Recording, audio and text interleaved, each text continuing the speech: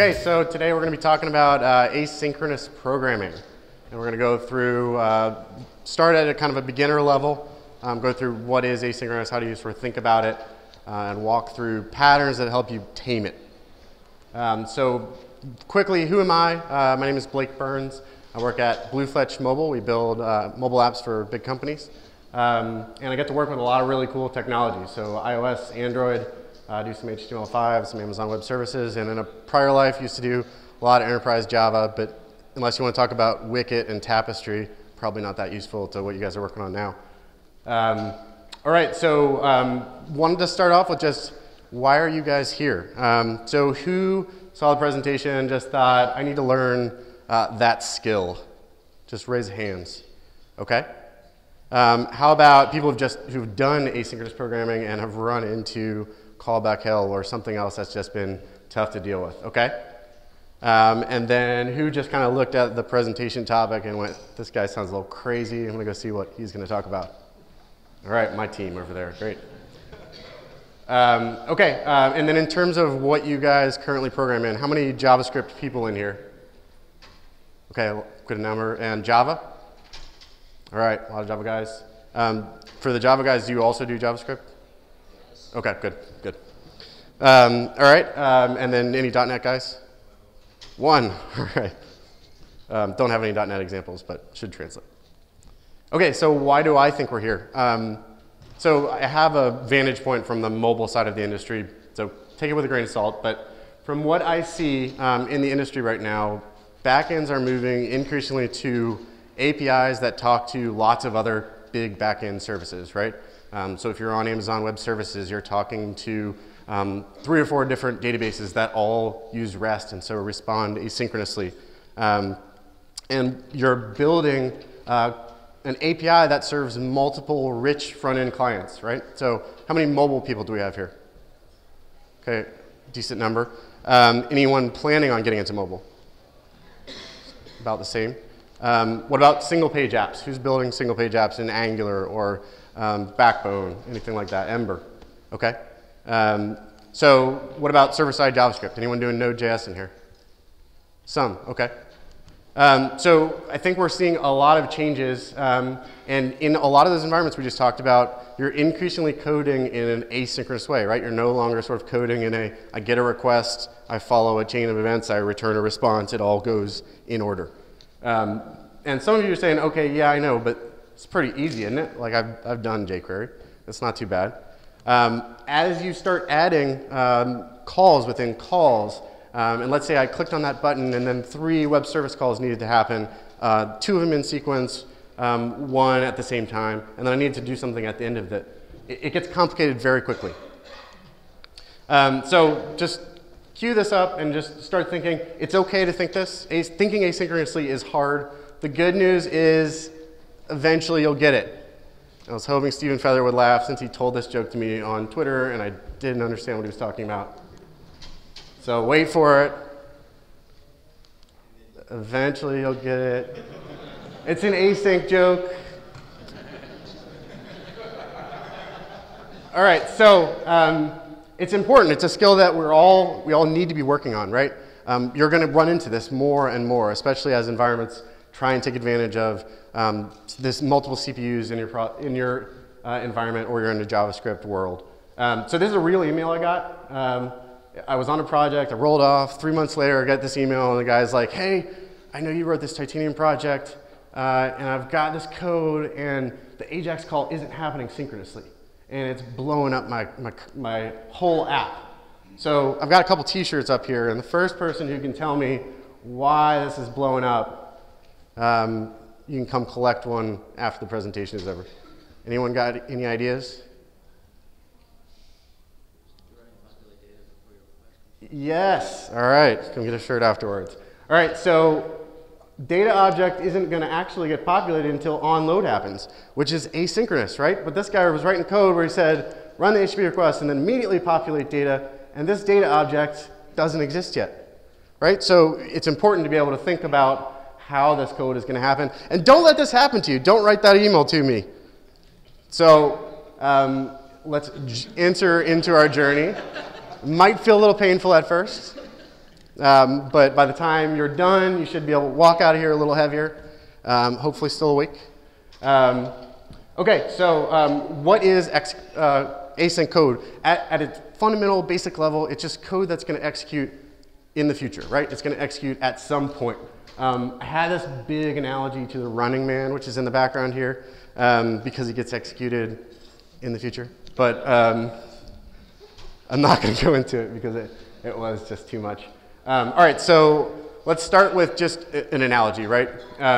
So think about whenever you're walking out your door and you're like, okay, I got to do these 5 things, and then I need to remember when I exit the building, lock the door.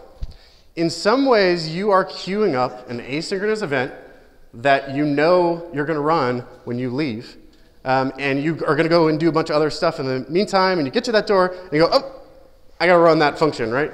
And maybe you're not quite that technical, but you do it, right? And so you are, in some ways, an asynchronous machine.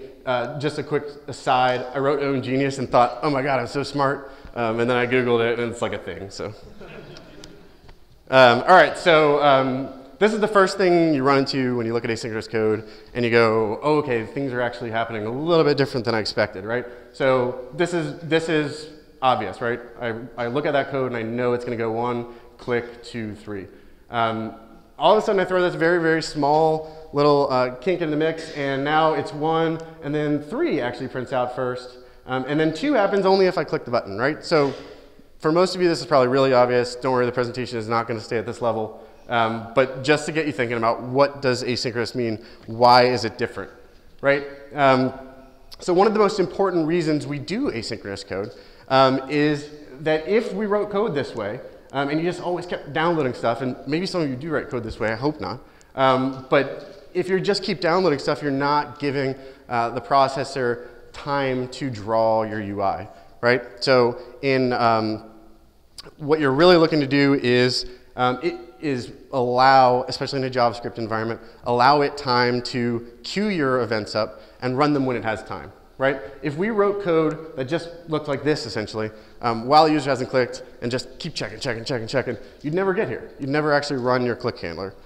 So very quickly, the event loop in JavaScript is a single-threaded environment, and essentially I have native level functions into my I/O, my AJAX requests, and I give them a callback function when I run them, right?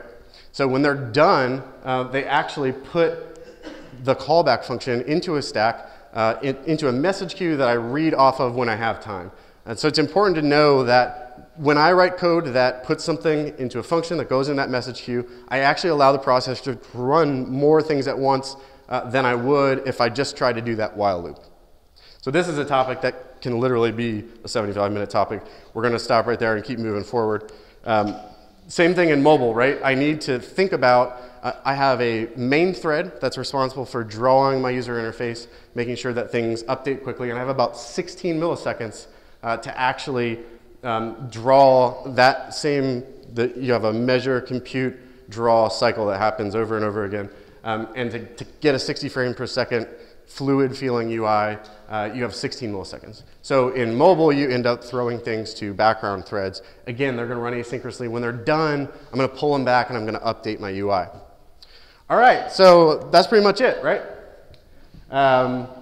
No, there's a lot more to talk about. Okay, so let's just start off by why is it hard to think about this stuff, right?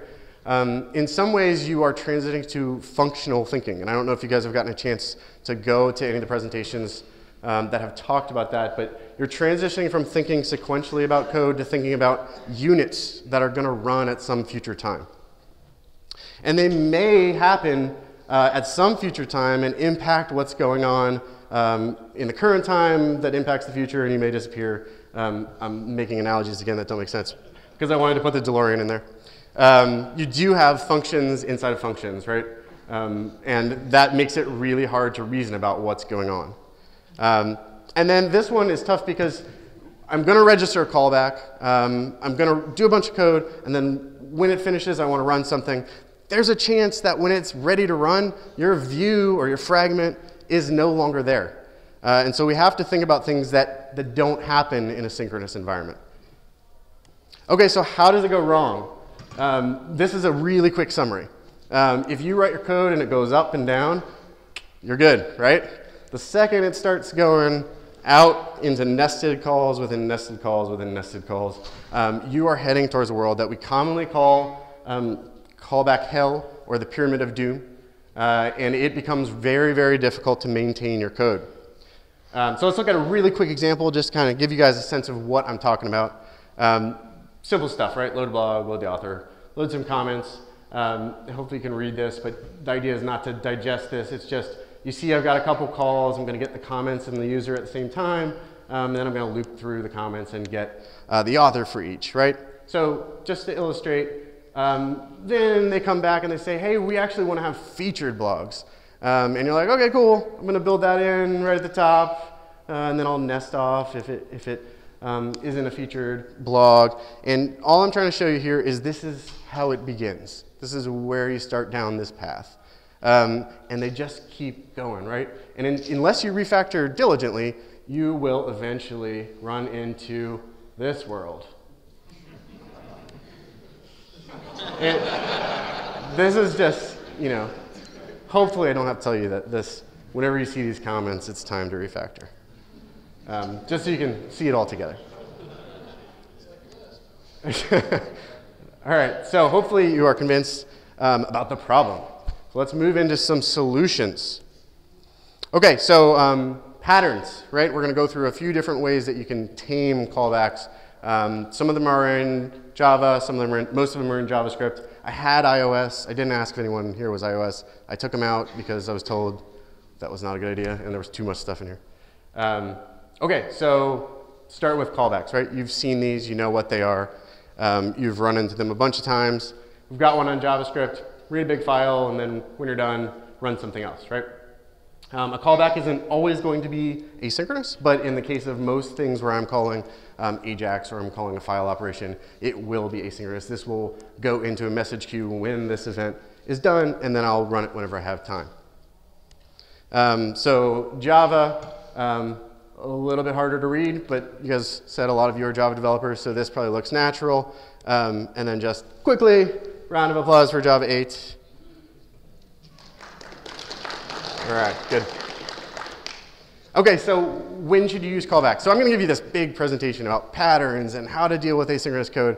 And then at the end of the day, you actually should probably be using just callbacks in the majority of the cases, right? If you're not doing something fancy, if you're not doing multiple things at once, don't go away from this presentation and think, I need to use promises for everything. I need to use async.js. This works most of the time, right? Don't overcomplicate things just because I'm giving you other tools in the toolbox. But for most use cases, this is good. It's easy to read. It's built in. People kind of understand what's going on when they read your code, right? So where can it go wrong? Okay, this is a little faded out, but you might be doing things wrong if you read the code synchronously, right? If you're looking at that code and you don't reason that that function is going to happen in that future date, and you do that mind shift, right? You look at the code and you go, okay, pull that to the side because I know it's not happening right now. And I've traced through with a number of developers just looking through code and saying, okay, what's going to happen next? And that idea takes a little while to understand, right? So make sure that at a fundamental level, you don't think things through synchronously. If you start creating callbacks in callbacks, one, you're maybe okay, but you're heading down the path, right? Start thinking about, do I need to change things up a little bit? And then if you don't call the callback, so if you've ever written code in Node.js, if you've written JavaScript code that depends on a callback being called, if you don't call that, if you've got branch logic that has a few different pathways through it, and there's one where the callback never happens, you will sit there and nothing will happen. So make sure to call that callback. Okay, so you might be overthinking it. I hope this isn't too blurry. This is a weeding machine. If you're always using something else, right? If you're never using callbacks, just plain callbacks, you might be overdoing it. And that's a maybe, but there's a good chance. Okay, so the first thing we're going to add on to callbacks, right? We've got the basics down. are callback libraries. And so at a fundamental level, I'm taking callbacks and I'm running them sequentially, or I'm running them in parallel. And I'm using libraries that help me wait for things to finish, right? Maybe I run 5 AJAX calls in a row, and then after the fifth one, I need to collect all the data and display the logic, or display the UI, right? Okay, so very quickly, if you're not familiar with Node.js callbacks, this is what they look like. They sort of settled on this pattern of the first parameter is always an error, and then you put data and stuff afterwards, right? This runs into this common problem where you accidentally call next with your data, and then it just crashes and stops. If you use Node.js, and actually this works in the client side as well, there's this great library called Async.js. And this is an example of running 2 functions in parallel, right? So I'm actually going to download a blog and download users both at the same time. And when they're both done, I'm going to pull the results out and go ahead and display things. So this is really powerful, right? I can take code, and you'll see in a second, I can actually swap out whether I want to run these sequentially or I want to run them in parallel. And I have this ability now to very easily test whether or not these are done at the same time. If you've tried to do this on your own, you will end up with some sort of hacky array that you put Boolean variables into different spots, and you check whether they're all there or not. If you've done that, I applaud you on your creativity, but this is a much easier way to do it. There's a cool little extra that you can use here. You can say limit to 5 at once. So waterfall, same thing as series. Switch it up and say run these in sequence. So get the blog, and then once I have the blog, and it's going to go in my first parameter, get the blog users, and then I'm aggregating up my parameters here, get the avatars, and then when I'm all done, go ahead and display, right? So I can do this sequence of things. I can build up my parameter list and then display. So Async's got a bunch of other features. I'm not going to cover all of them, but these are the same things if you've ever done functional programming. They basically transform a list or an array of values. These are ways to do this asynchronously, right? So instead of a map that runs in order, I actually run them all at once and get all the results at the end. And it's very handy. For instance, when I just did that example of comments and then downloading the users, I can map that, the comments, and run all of the downloads at once. That's a really quick way to do that. Okay, so on Android, and this is just Java in general, there's a framework called Bolts. It's by Facebook. And you actually have continuations, which are somewhere in between callbacks and promises. They're not true promises. We'll get into what that means in a second. But I have this task object that essentially can either get an error or a result. And so when I chain them together, you can see that this code is really hard to look at. But I essentially look for the output here, not necessarily how complicated this looks. But I create a task, and then I keep continuing it with the next task. Right here, you can see that I continue with task, and I delete all these. What results is that by the time I'm done, all my comments are deleted, and I'm ready to move forward, maybe delete the original blog that it came from. Okay, so when should I use things like this? Yeah, got a question. So the Bolts framework, is that essentially continuation of passive style? Yes, yeah. Okay, so when should I use these? When I start getting those nesting, right? I start getting callbacks within callbacks. This is a pattern to deal with that, right? I can start thinking about pulling things out. And one of the things I'm going to say a couple times, and hopefully you take this one with you, at the end of the day, you're always looking for code to start looking vertical, right? When you start noticing it going towards hell, remember the chart before, or the road sign, you want to pull it back towards the middle, right? Aim for one nesting deep in your code. So when you see that, this is a good time to start pulling it in. And we'll cover promises, and we're not going to go into reactive programming, but when you start seeing that stuff, you may have a preference towards one or the other. This is an alternative if you decide you don't like promises. All right, so we kind of saw you have a consistent structure. It's clean. The Java code maybe arguably not clean, but you have code that at least follows something that if I'm using this library consistently, I can understand what's going on and how the code is flowing.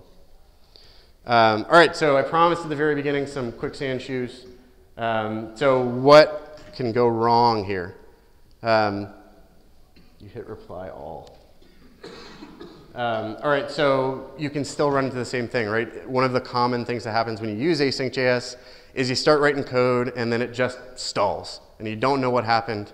And usually it's because somewhere in that branch code you forgot to call the callback. So you're never allowing it to go to the next function. We talked about this briefly. This is more of a node problem, but when you start using that async library, if you do forget to, or if you send your data in that first parameter, it will jump out of all your code and drop into that error function. So something that happens a decent amount. And really commonly, people look at that async code and they put a try catch around the whole thing. The challenge there is that code is not running right there. So your execution context for the individual functions is actually different than where your try catch is. So if you do try catch, you need to try catch inside of each function block. And so asynchronous catching, actually a little bit of a complex problem. Okay, you might be over-engineering it, Vista. If you're using it for single callbacks, right? If you see this code and there's just one callback in it, you might be overdoing it, possibly. If you try and roll your own version of this, I think that's probably self-explanatory, but don't roll your own version of these codes. Pretty complex what's going on under the hood. And if you start seeing parallel functions inside waterfall functions, good sign you want to rethink about how your code is laid out, right? So if I start seeing nesting inside of nesting and I'm like, oh, I'm using async, so isn't that what he told me to do, right? I'm putting structure around it. If you're doing parallel inside of a sequence, you probably want to at least make that its own function so that you're testing and you're thinking about things at least on one level of asynchronous patterns. Okay, so we're going to go into the delegation pattern. So the delegation pattern at its simplest level is I have a one-to-one mapping where I hand off control to another object, right? So in Android, if you've ever done any Android development, this code gets auto-generated whenever you create a fragment, right? I have a listener that the fragment will implement or will expose out, and then my activity actually implements it. And what this lets me do is talk two ways between my fragment and my activity. So inside of my fragment, I can check if I should accept click, and I can tell the activity when my actual value has changed. So the strength of this pattern is I can decouple things. I can register and handle events in a different layer, and it's not always activity to fragment. It can be other things, but just imagine that I'm handing off control to someone else. And then just to complete this example, on the other side, on the fragment, when the activity attaches, not important what's going on in the life cycle here, but I get a hold of that listener, and then that's how I'm going to send up events. Okay, so when do you use this one? The main pattern is if I have data adapters or view presenters, right? So you see this a lot in UI. A lot of the Android and iOS code is built around this pattern. So I hand off control to someone, and sometimes it's just because that's the simplest way to control between framework, library level code, and something that I'm going to write myself. So an actual service instance, if you have a service that literally just is for a single activity or view, or you're on the JavaScript guide and you're very coupled, and you have an instance, you can sometimes use the delegate pattern to hand control back and forth. We'll get into some of the fallbacks of that. But the great things here, this is one of the only asynchronous patterns where you can actually have two-way control. In almost everything else, I register a callback and then I handle the code somewhere else, right? Some future time that I can't talk back to whoever has registered with me unless I do a new asynchronous event. So you've got two-way control, which this is, whenever you need that two-way control, this can be the pattern that you want to go with. And this is kind of an understated thing in most asynchronous code, but just being able to read what you're expecting me to do, to have an interface that says, I need you to override A, B, and C in order to work with me. When we get into the observer pattern and message buses, you lose some of this. Okay, so where does this one go wrong? Where can you get into some problems? All right, we're going to do a very quick speed test. Who's this guy? I have no idea who said that first. It was too fast. All right, whoever said it first, you can come get a shirt afterwards. All right, so what can go wrong here? If you do start building interfaces that have that two-way control, keep them light, keep them small, especially in Java where you've got to override everything. You can end up putting too much in one place. You forget to deregister. So if I do register a delegate in my front end, and my front end changes from one view to the next, and I don't deregister this callback, and later on the delegate calls functions that are on that view, you will blow up. So just be aware that when you run with patterns like this, and this is going to be true in a lot of the patterns we'll look at, you do need to deregister almost everything, right? So a part of thinking about it, remember that bike, keep that in the top of your mind. Always think about when you're writing this code, you need to make sure that you unregister. Okay, and then this last one, so we talked a little bit about having a service layer that has that kind of one-to-one mapping with a delegate.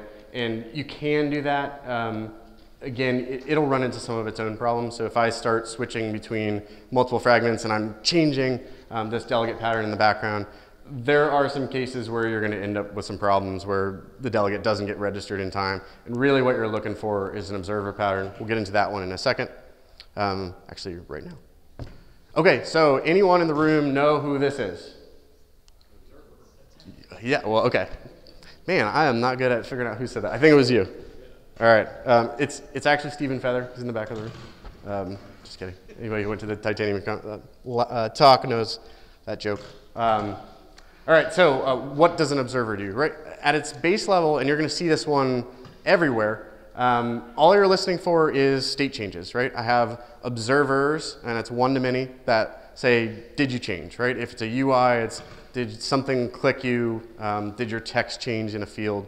If it's a model, it's did your actual state internally change, right? I got a variable that changed from 1 to 2. As an observable, I'm broadcasting that state out to one or more listeners. I don't know who they are, right? I just keep a list of subscribers. I send out changes. This pattern is everywhere. If you've ever done any work with the DOM or Backbone, it's very, very common, right? This is Backbone code where it's unfortunately small. But on my view, I'm actually going to have the model listen for changes, listen for on-destroy, and react, right? The power here is this model doesn't know anything about this view. It's dealing with its own stuff and is just broadcasting out when things change. It's a very good way to decouple my model change from my views. And on Node.js, this is actually, it may look a little complicated, but I can add observability to my own objects really easily. And it's a bizarre pattern where you use it all the time. You see it in the DOM, in any mobile code, but you rarely add it to your own code from what I've seen. But it's a very powerful thing, and it's very simple to do. So there's this Node.js event emitter that I can just mix into my class, and now I can emit change events and have other people register for them. On Android, just quick example, this is the observer pattern, right? You've seen this all over the place. You've probably used it. Take it to that next level and think about, can I use this in my own code? So when should I use it? I think if your models or views are changing, this is a great way to have decoupled listeners react to those changes. If you're using something like Backbone or another framework, it's oftentimes built in, and so you'll use this without even thinking about it. There are times where it's nice to mix in other patterns as well, and we'll get into some of those in a second. The DOM is obviously, you've all probably seen this, you've probably used it, maybe you didn't know that that was the observer pattern, but just think about how you're using that. And I said this at one point, and I think it's true, all of the browser authors and the original specs of the DOM, those guys, half the time you look up these patterns, you're like, where'd this start? And someone in like 1976 wrote a paper on it, and then it's just now picking up steam. Like Promises, written in 1976, and just now is starting to get a lot of attention, right? When a pattern is used in a lot of places, there's usually a good reason, right? There's a lot of smart people that were looking at it and thought this is the right way to go. Okay, so the great things, we talked about this a little bit, but the loose coupling gives you a lot of power, right? I can listen to something, it doesn't need to know about me. I'm listening to some specific object, right? So I pick a button or a specific model, and I just want to know when that one changes. So we're going to get into another pattern in a second, message bus, and it's broadcasting everything you can think of, right? And it's a great pattern for decoupling things. The problem is I am no longer looking at a specific object and saying, only tell me when you change, when oftentimes that's what I truly want. And you can have one or many subscribers, right? So I can have a bunch of people. The delegate pattern really stops at one-to-one, and you turn into the one-to-many when you turn into an observer. Okay, so where does it go wrong? Again, you have to deregister all this stuff, right? I'm queuing up things that are gonna run eventually. And there's a really good chance if you're doing it from a view, that view is gonna be gone. So always deregister. Everything in the async world needs to be deregistered, except for RX, which does it for you. Okay, so waiting for events that already happened. So a lot of times you'll see observable code, and Backbone's a good example of this, where you load the state synchronously and then you start listening for changes. That's just kind of a part of the observable pattern. It doesn't have built-in load my state in this block and also start listening. So you're always going to end up having that code with this pattern. And then lastly, it can be poorly documented, right? When I'm broadcasting out events, there are so many times that I've looked in client-side code or Node.js code just to figure out what is even available. So I lose a little bit of that interface capability when I go down this path. Okay, we're going to do it. Raise my hand and tell me what this is. This is a Minecraft redstone machine. Yes, this is someone wrote an actual processor inside of Minecraft. So come get a shirt afterward. You can get it afterwards. So probably overkill.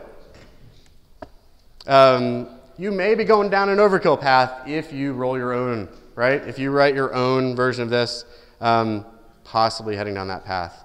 If you looked at the observer pattern and went, awesome, how do I bind this? How do I start reacting and auto-linking up my different observables and keeping state inside of them, and you jump straight to reactive, there's a chance you're overdoing it. Maybe that is the right path for you, but just know that this pattern works pretty well for a lot of things.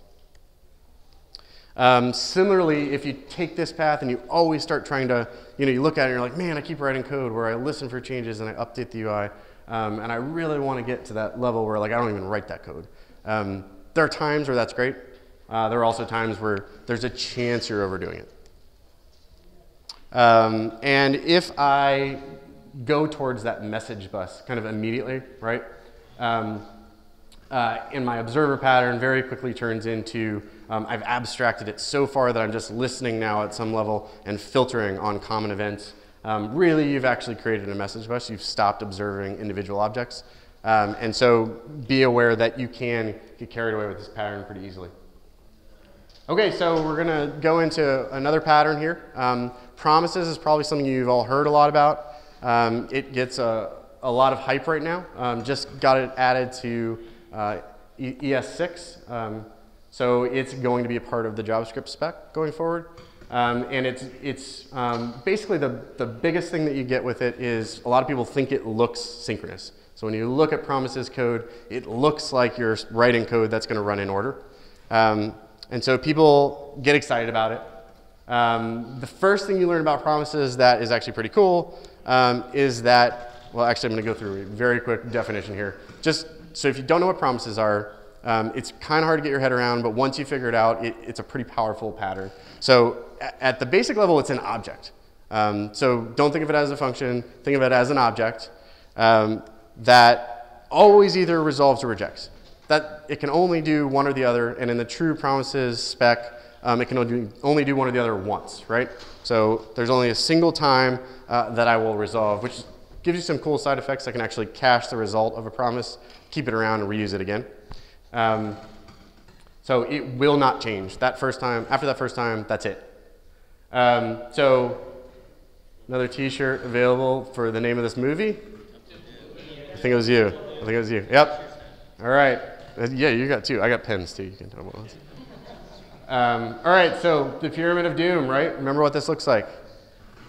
So when we add a library like Q in JavaScript, those steps start to go towards vertical, right? That up and down that we're looking for. So instead of running things that nest within other functions that nest within other functions, I've actually got promises that run sequentially. And each one is going to bubble up values, right? Within each callback, I can actually return data that will go to the next step. And at any level here, I can catch errors. So I talked about earlier, try catches in async code is really hard. Promises have actually solved that problem to some degree. So if anything bubbles up or I manually return an error, it's all going to go into my catch function. And I can catch specific functions as well, or specific errors as well. And then this done basically signals that I don't want anything to happen afterwards. If it does, go ahead and actually blow up. Okay, so what's inside one of these? So we talked briefly about what is a promise. Sometimes it looks like magic and you read them and you write them and you go, okay, cool, I got it. And then it comes time to write your own and you have no idea where to start. So you start by creating what's called a deferred object, and that deferred is either going to reject or resolve on this promise.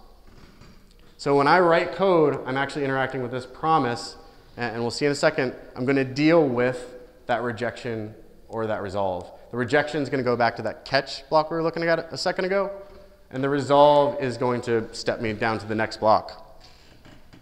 So this is also a way to translate an old Node.js function into a promise. All right, so this is a more complicated example, but kind of want to show you a little bit of the power of what you can do here.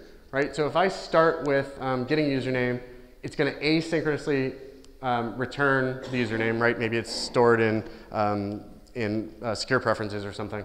I'm going to load directly from a cache, right? It's just a straight dictionary object that lives, hash that lives right in my function, or in my object here. And then I'm going to return up 2 parameters.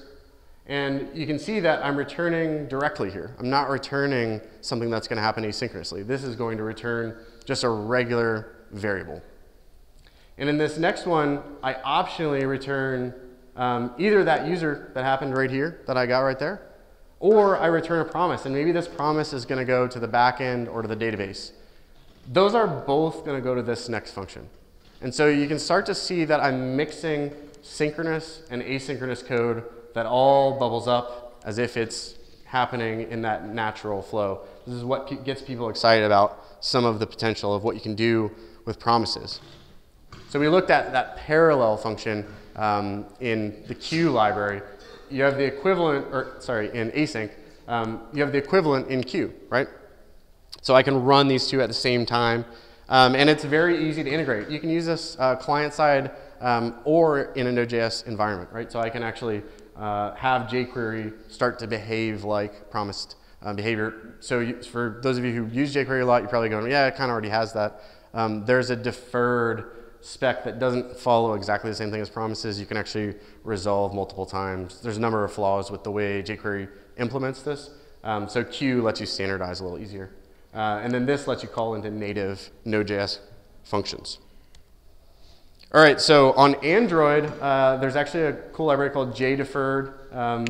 It does not implement a perfect promises spec, but it does give you a lot of these things that we just looked at, right? I can call then, I can call done. I have a catch, it's called fail, and I can combine them. So Java example, but Kayla's not impressed. So put lambdas back in. A little easier to read now. And you can see this is what we were talking about before, right? I can resolve immediately, or I can load from a REST service, and they're both going to come down into this callback block. So the big advantage here is, before we talked about in the observable pattern, I usually load state and then start listening. In the promises pattern, and they're not solving the exact same thing, but I can have one callback that's going to draw my view, and it's going to happen both times. So for those of you that are in the Java world pretty heavily, Java 8 actually has something that's pretty similar that's going to be built in. So it's called a completable future, and you can sort of recognize that it's a pretty similar syntax.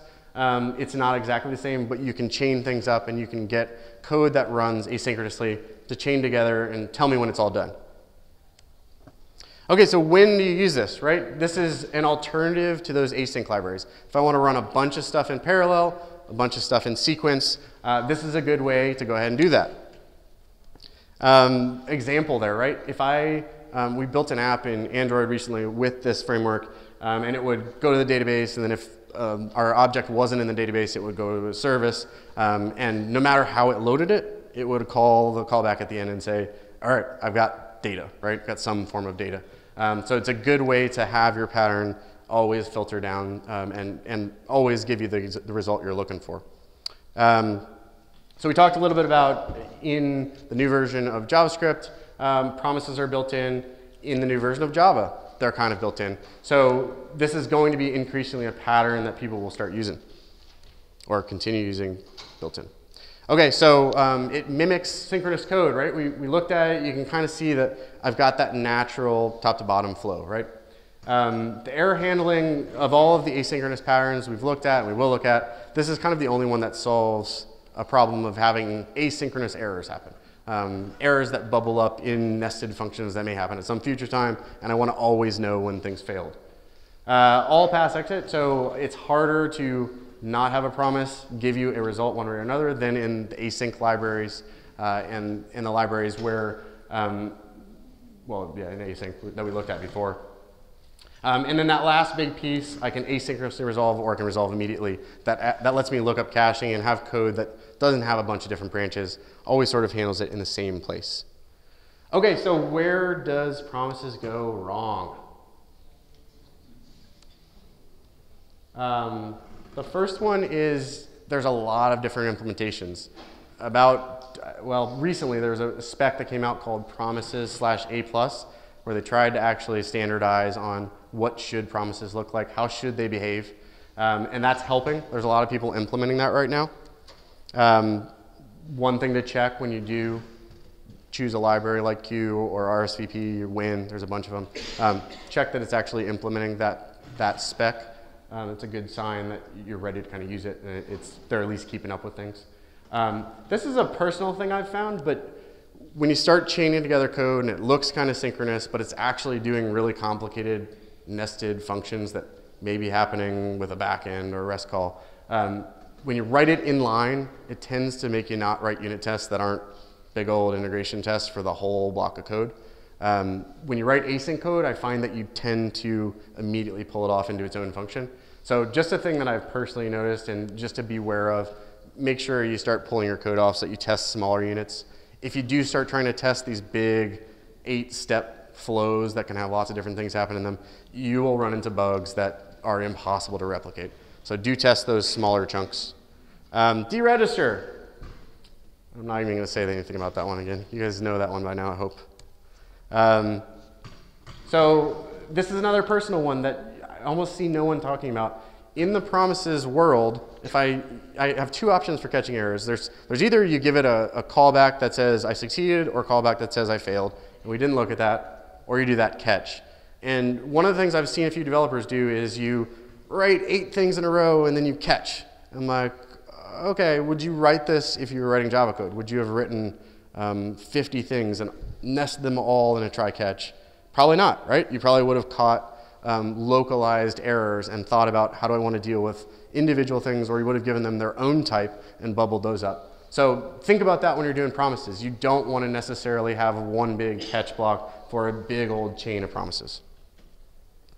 All right, so promises hell. So I talked about callback hell, and promises is a pattern that helps you solve some things, but you still can write promises that live within promises that live within promises.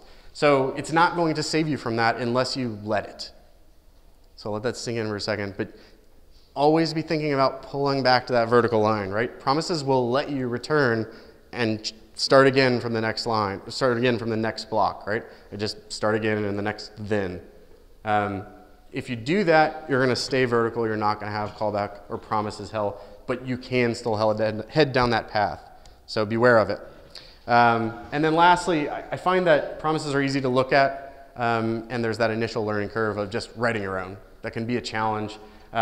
Think about how you're going to introduce people to this and how you're going to get them writing promises originally. I think one of the things that helps with this is just read a tutorial. You'd be surprised how many people start into promises and never actually read anything about them and then go back and they're like, I don't actually understand how any of this works. Just start there. It makes life a little easier. Okay, so some signs that, oh, you can't see this that well, but this is a cat suffocating another cat.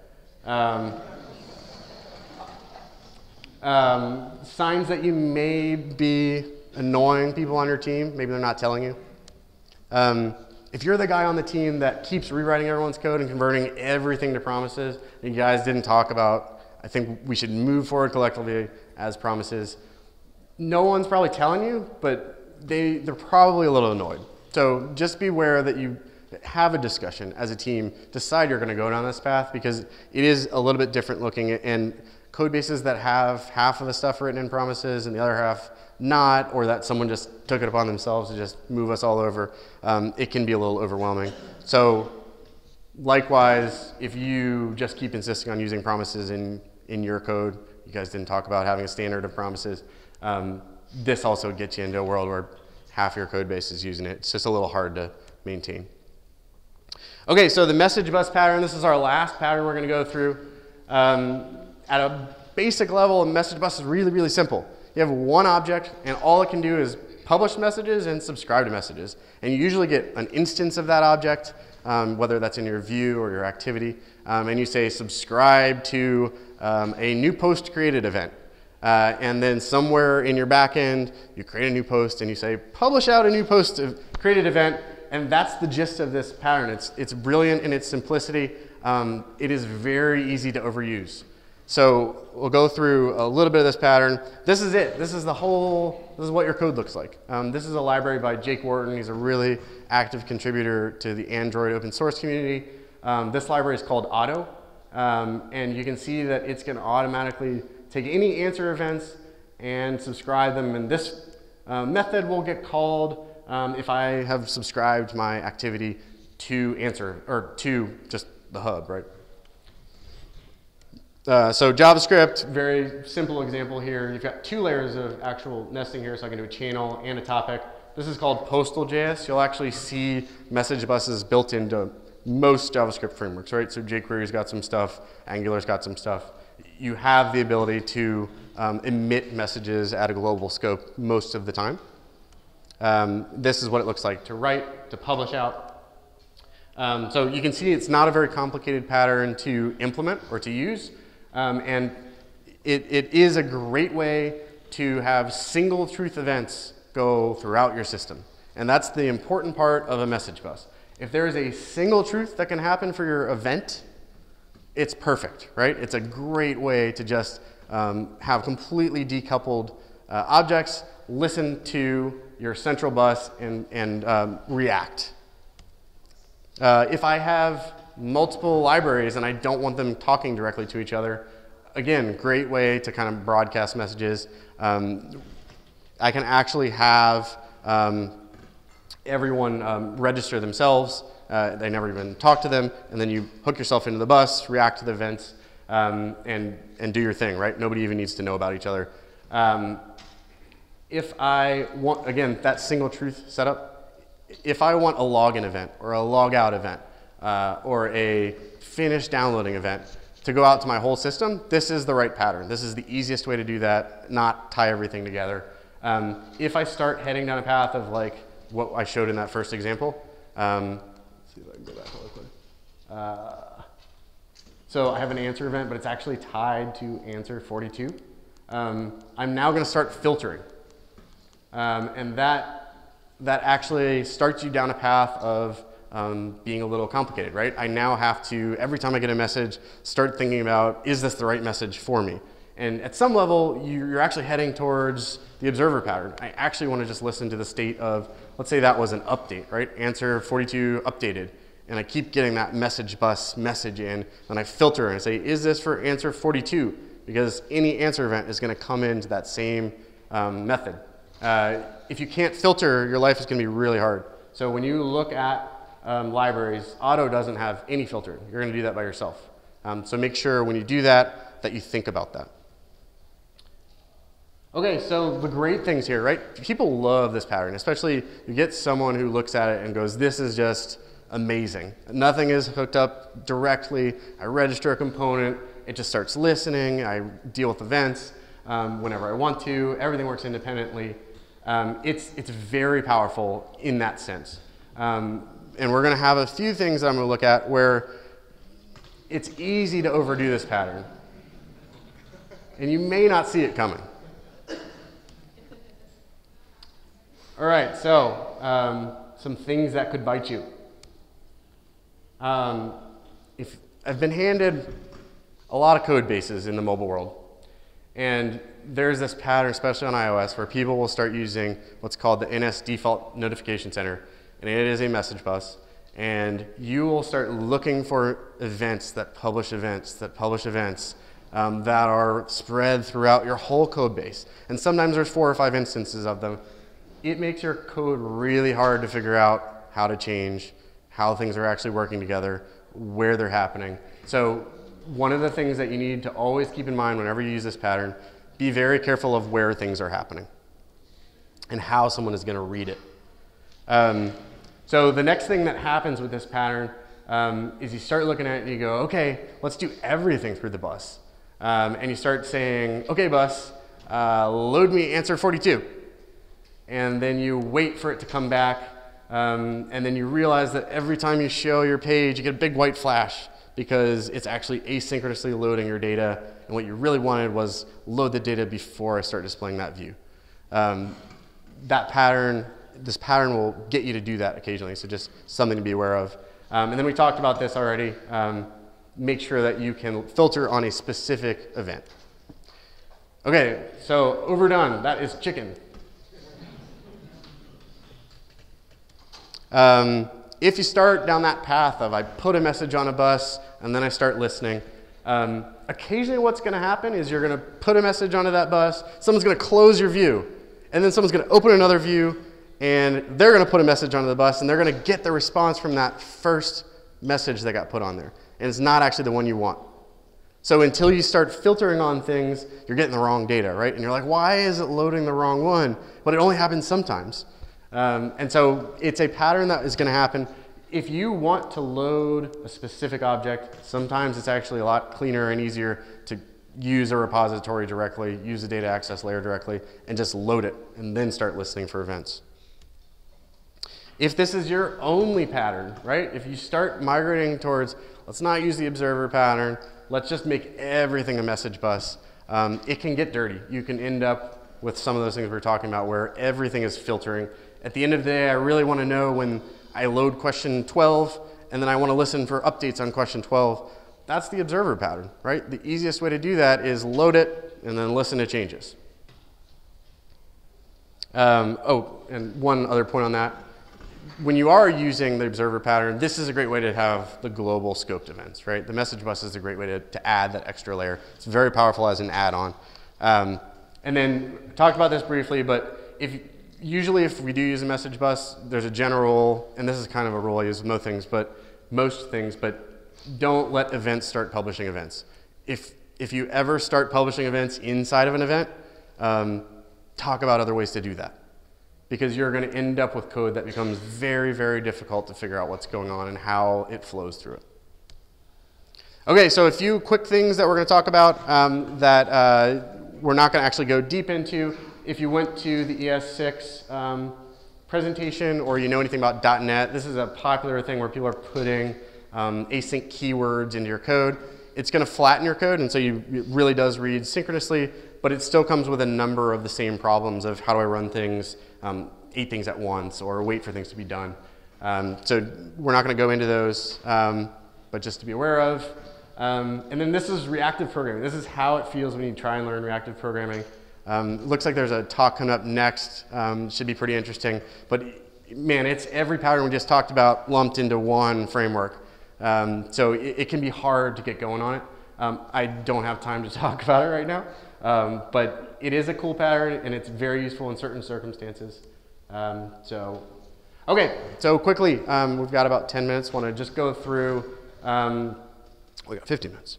Want to go through how to use this, right? Don't be using the TipX on the screen. The whiteout. I lived in Europe for a while. Okay, so this is kind of, some of you are going to look at these slides and go, that's not right.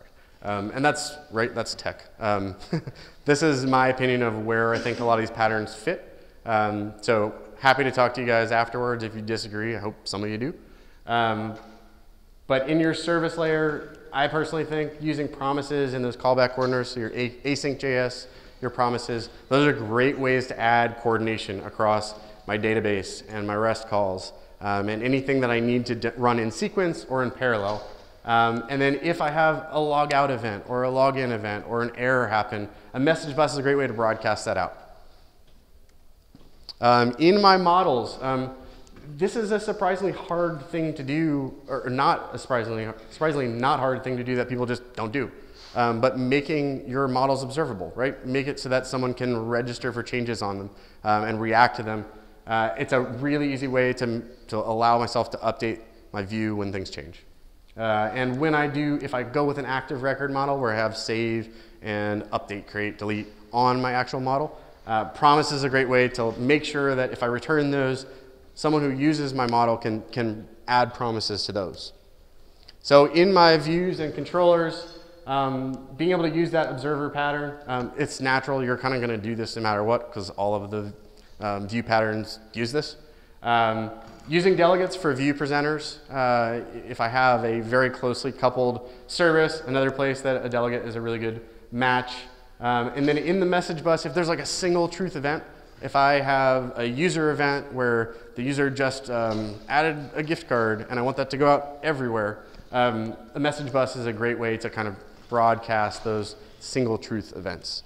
And then lastly, if you've got battery, network, anything on a mobile device, anything on rotation changes, sometimes it's really nice to use the observable pattern that they build in and let you kind of take in that data and then rebroadcast it, right? So I can have one location listener that translates into my app and broadcasts that out inside of my application. All right, so some tips really quick just to take away. I know we covered a lot of stuff here. Hopefully this is some stuff that sticks that you kind of, next time you've got someone looking at something's complicated, you go, oh, I remember something about that. These are the things to bring back up. This is actually my dog, Casey. She is programming in this picture. We're not hiring any more dogs though. Okay, so the first thing. So when you start noticing your code getting past that first level of depth, right? I start having a callback within a callback. 2, that's usually, pick a number, right? As a team, pick a number. 2 or 3 is generally what you're aiming for. Start refactoring, right? If you get to that number, start thinking about all those patterns. This presentation is on GitHub. It's in Reveal.js, so you can actually pull it down. You're welcome to represent it. But just keep that in mind whenever you see that stuff start nesting. Okay, so I said this a bunch of times, right? Your code should be vertical. Aim for that up and down look to it. If it starts going out to that diagonal line, you need to start reining it in. Pull it back towards vertical. Focus on how people are going to read your code, right? So a lot of these patterns are really exciting when you think about them technically, and then you don't really think about how people are going to trace your code or think about how it flows and how you're going to figure out what's happening. So say make that a big part of how you think about it. When your view disappears, you see that fanciness? Make sure that you deregister, right? All of these patterns have the same problem. If I am going to have something happen asynchronously and my fragment disappeared or my view got destroyed, and then I try and run a callback when it's actually done and it's gone, I'm going to crash. And then, every presentation I feel like says write testable code, and I'm going to add a caveat to that for this.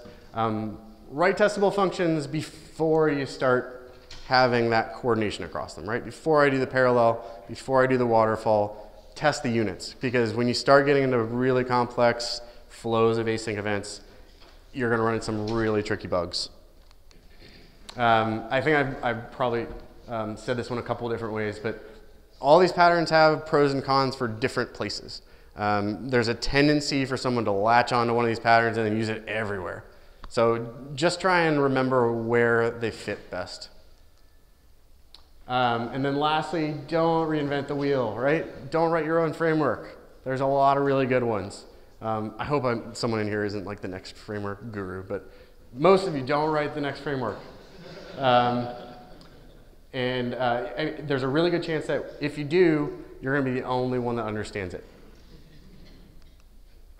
Okay, so I know that was a lot to cover. Give it a second, let it burn in.